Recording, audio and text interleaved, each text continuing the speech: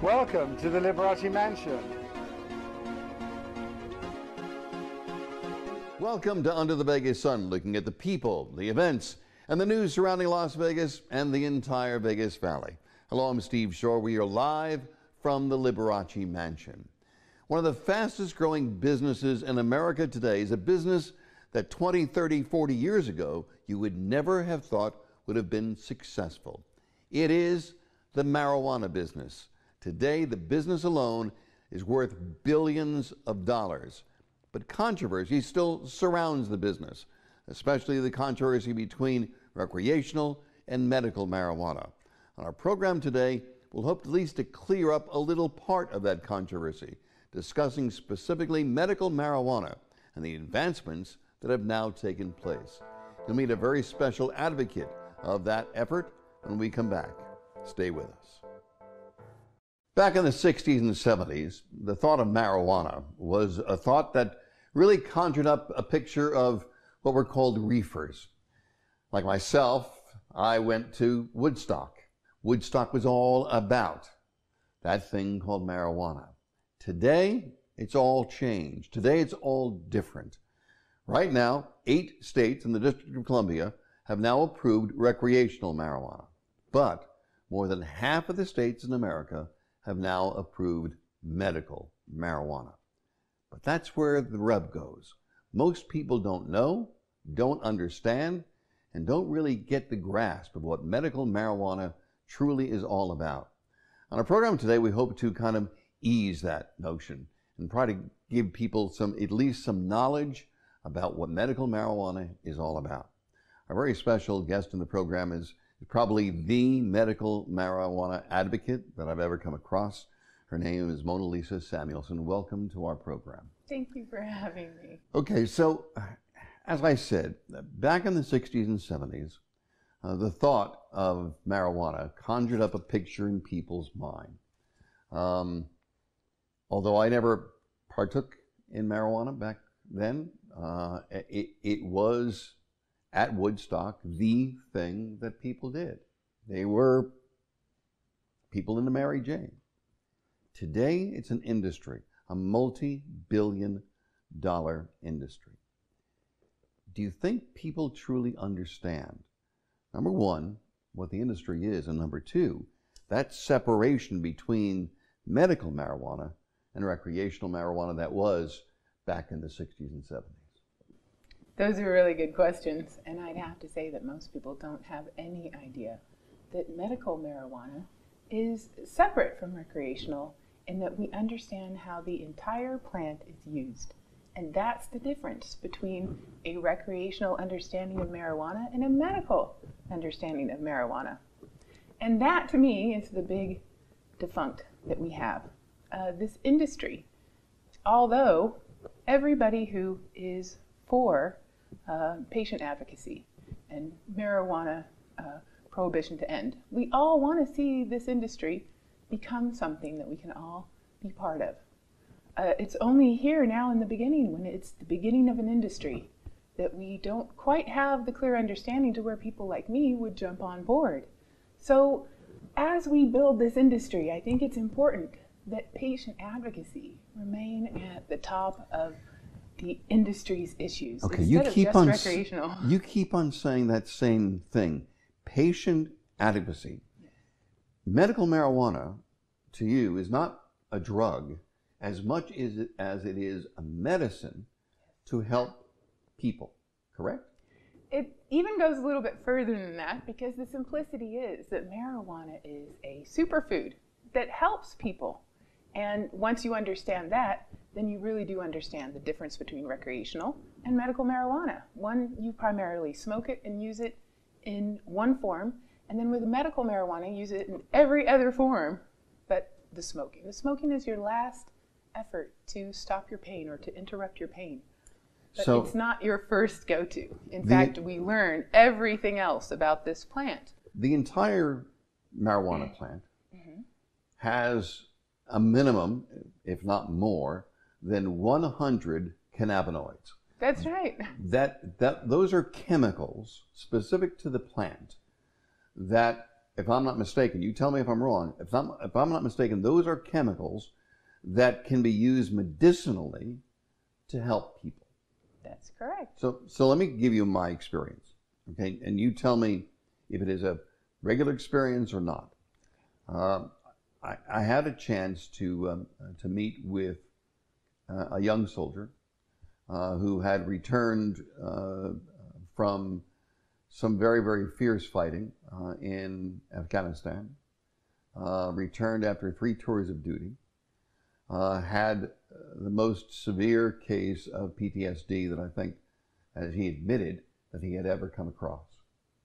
He was in a disastrous situation personally. Right. When I talked to him, when I met him, he was in a completely different place because of what he said was the miracle of the medicine of what medical marijuana was. You're shaking your head, yes. I am. Okay, so when it comes to medical marijuana, there are applicable purposes for smoking. And even people who are not used to using marijuana, and soldiers especially, when they first use it, it is a lifesaver.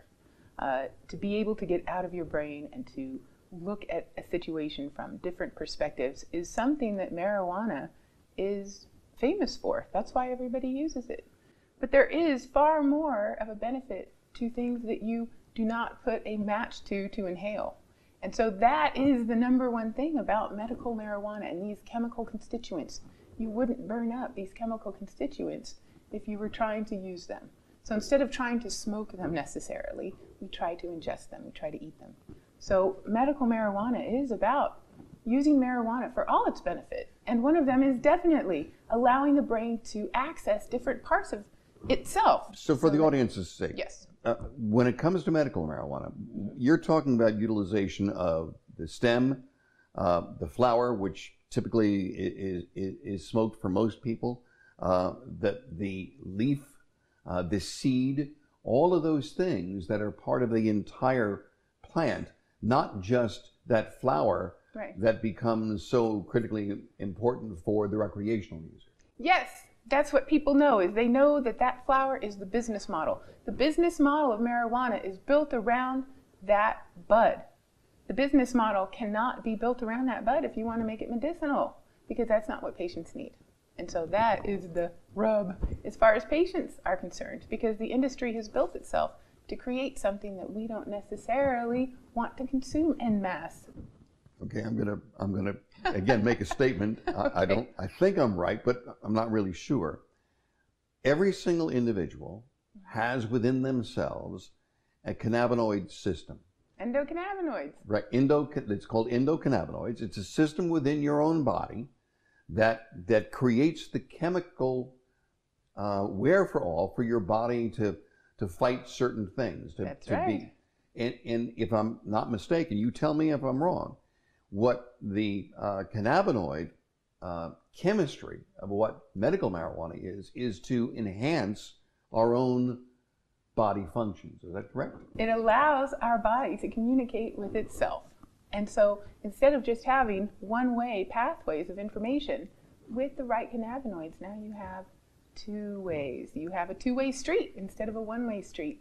And so you can access much better health if you understand how to use marijuana. Okay, here's my toughest question for you. Okay. Then. If that is the case, why have organizations like NORML that have worked tirelessly to change the stigma of what marijuana is, medical marijuana in particular, why is that stigma still there dealing with marijuana, especially medical marijuana? Is it because people don't understand? Is it because the movies of years gone by, the Woodstocks of the world, the recreational marijuana use of the world, does that subtract and take away, as far as you're concerned, what the good that medical marijuana can and often does?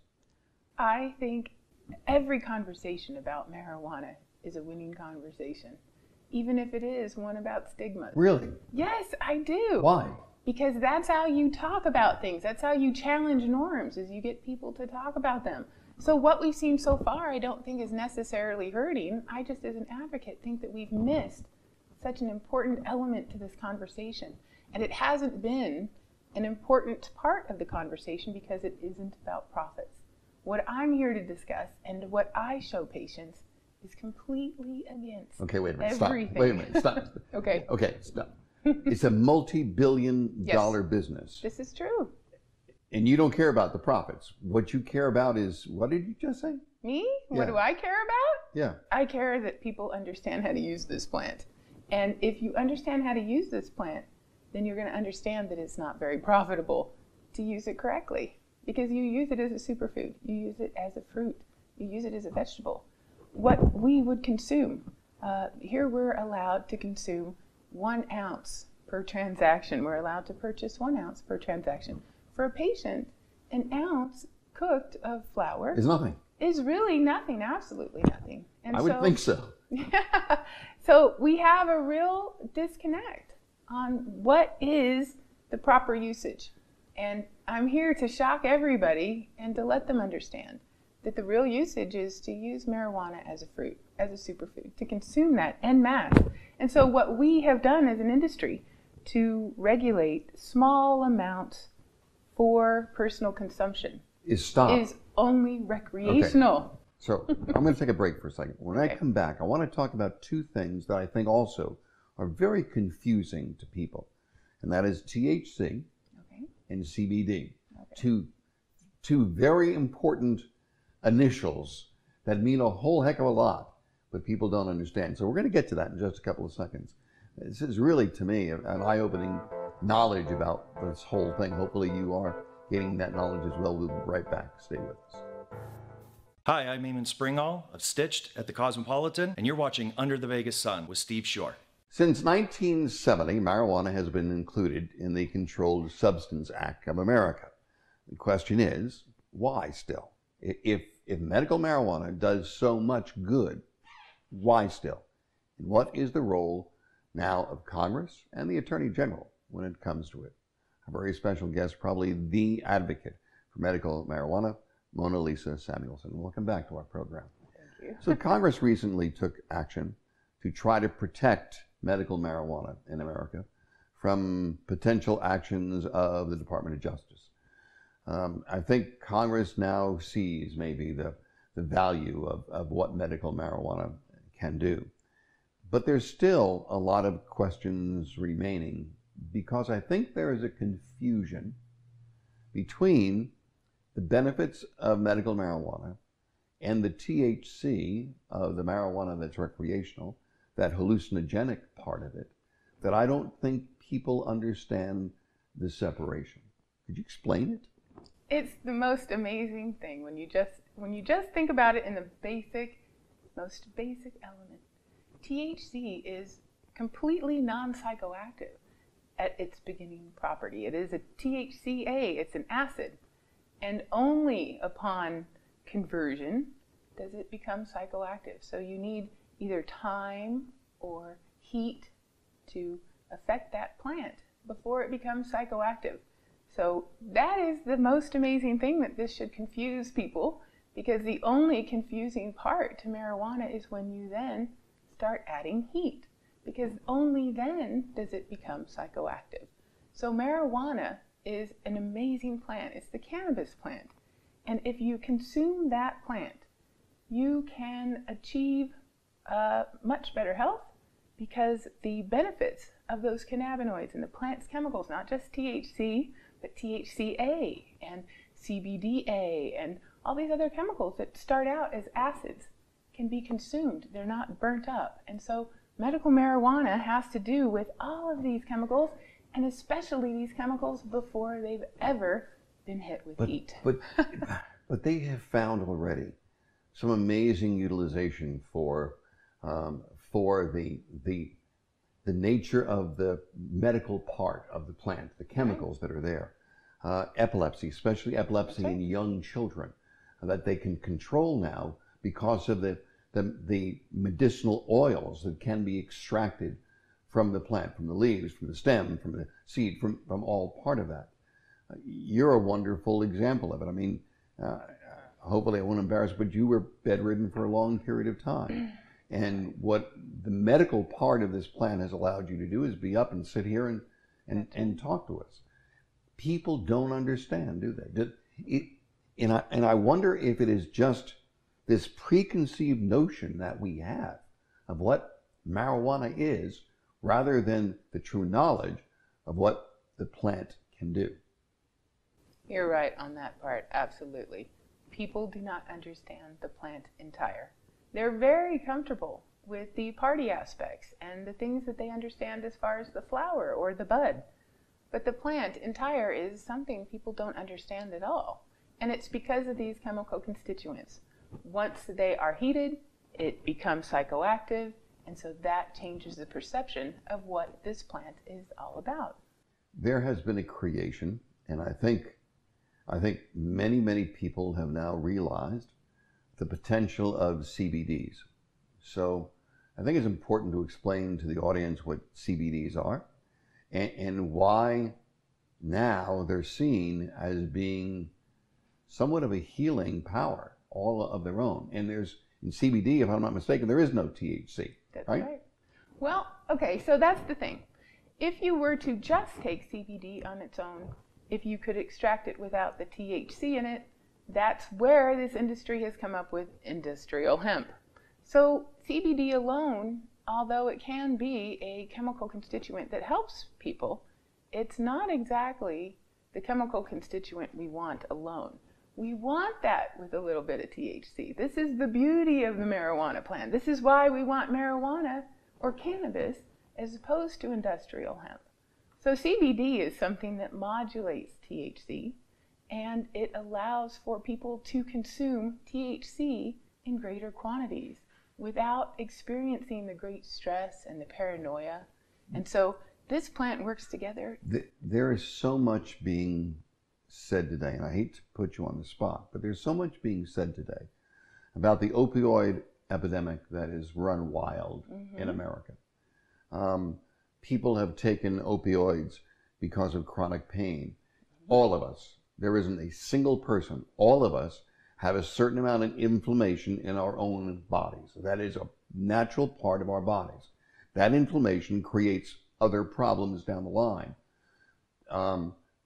If I'm not mistaken, what they've been able to find is that certain CBDs, certain CBD oils, can relieve the pain, can relieve the muscle issues, can relieve a whole lot of things. And the question to you is, if we know that today, what will we know tomorrow? Well, I'm hoping what everybody knows tomorrow is that THC and CBD are very important chemical constituents, but they are the after effect of CBC and CBG. So CBG and CBC are precursors to THC and CBD. Everybody now understands about THC and CBD. They're getting a better understanding of how this works and how they interact. So what we need people to really understand is what are the precursors and why do those help? Because if people understand CBC and CBG like they understand THC and CBD, then they will have to understand that medical marijuana is about using the plant at different stages of maturation. And if you understand that you use this plant in different stages of maturation, then you fully understand medical marijuana. Can that relieve the issues that are out there with opioid abuse? It absolutely will. And I think this is something that you have to keep these conversations going, whether it be about the wrong stigma. It doesn't matter. To real advocates, the conversation just needs to keep being pushed forward. Because the fact of the matter is, things like marijuana, and people getting together and discussing marijuana and how it's helped them, that is how the opioid crisis began to turn around in the first place.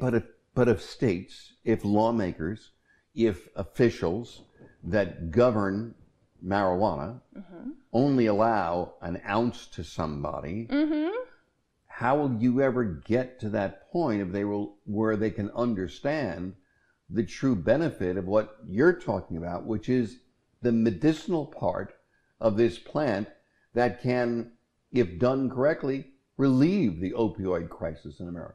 Well, that's what I'm hoping to have a piece of the action of. I don't necessarily want to do anything in the industry, but I want to make sure that we regulate this right. And I want to make sure that our patients in Nevada have a medical program.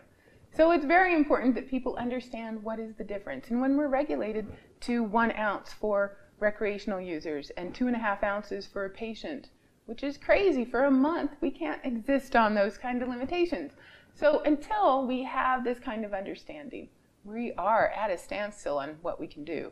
And so it's important that somebody take up the issue with the regulators and hope that people understand, work towards a better understanding. And so that's what I came to do. How do you relieve the fear, though? How do you relieve the fear of a parent that has a child that talks about marijuana, at the same time that same parent has a medicine closet filled with opioids?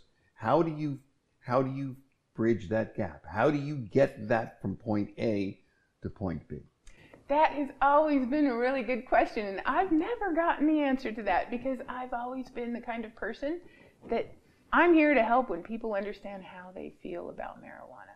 To try to teach them a new policy on how they feel, I'm really not good at that. Where can people find out more? Where can people find out more information about this medicinal plant that has already shown to be able to help people in a way that is non-political? Is it Googling it? Is it going to website? Is it finding out the truth rather than what people are being told? I really think that all medical marijuana patients are born out of need, and they all educate themselves. So we have very a broad base of educated people who are finding out what works for them. Now, do we have a database for patients to get together? No, but that's what I'm going to be working on because I think it's very important as we build this out as an industry that we have a network for patients where they have a voice and they can work out together what is important and what is the conversation. Because you're right, most of the regulatory conversation is very misinformed. They're still dealing on recreational marijuana standards. Well, I think what you've done today for the audience to be able to share the knowledge is critically important, because I think if we ever get to the point of where we can resolve this opioid crisis, it will be through people like you who understand what the true medical possibilities are of the future. So I thank you very much for being with us. It's been very, very enlightening, and I truly appreciate you being here. Thank you very much, Steve. I do want to mention that I have a channel on YouTube called Mona Lisa Loves Mary Jane, where I teach our patients how to do the most basic processes on cooking their medicine. Because for me, the most important part was that people understood the practical application. Because if they understand that, then we all can get better. Thank you very much. Thank you. I appreciate it. It is all about understanding, and hopefully you've understood a little bit more. We'll have some closing words in just a moment. Hey, it's Mark Chinook from Monday's Dark, and you are watching Under the Vegas Sun with Steve Schorr. It's amazing to me how much you learn about things like marijuana from the advocates and the people who are involved in that fight every single day. And it's clear that I think most of us don't even realize it and don't even know the true facts about it, just some of the things that we've heard over time. Hopefully our program today has given you some insight into exactly what that industry and what medical marijuana is all about. Speaking of insight, we're still hoping to gain more insight into the situation in Las Vegas, where those wonderful stars on the Las Vegas Strip, those big names that were there, that were removed to pull in the bollards, will be returned. So far, we've talked to a number of people, and the hope is the wonderful Walk of Stars will return once again to Las Vegas. At least we can hope so. Until the next time, I'm Steve Schorr. Be safe and enjoy life under the Vegas sun.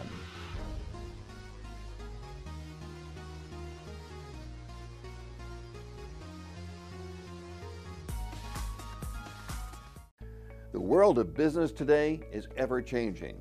What does it take to move that needle forward? Sometimes it's effective communication, or an extra voice to be heard, or maybe help in turning the right corner. At Consulting America, we provide all of that and more. Get an edge on the competition. Our team offers more than 100 years of business experience, all to help you. For more information, go to consultingamericanow.com or call us at 702-385-5739. Consulting America, developing innovative strategies today.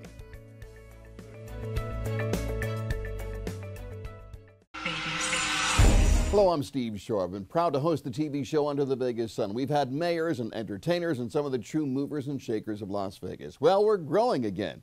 We'll now be seen in 209 cities in America through our network, Walk TV, as well as in 6 foreign countries. And in Las Vegas, we'll also be seen 4 times each week on Cox Communications, Monday, Wednesday, and Friday at 5 p.m., and now Sundays at 7 p.m. on channels 1096 and 96. I just wanted to say thank you.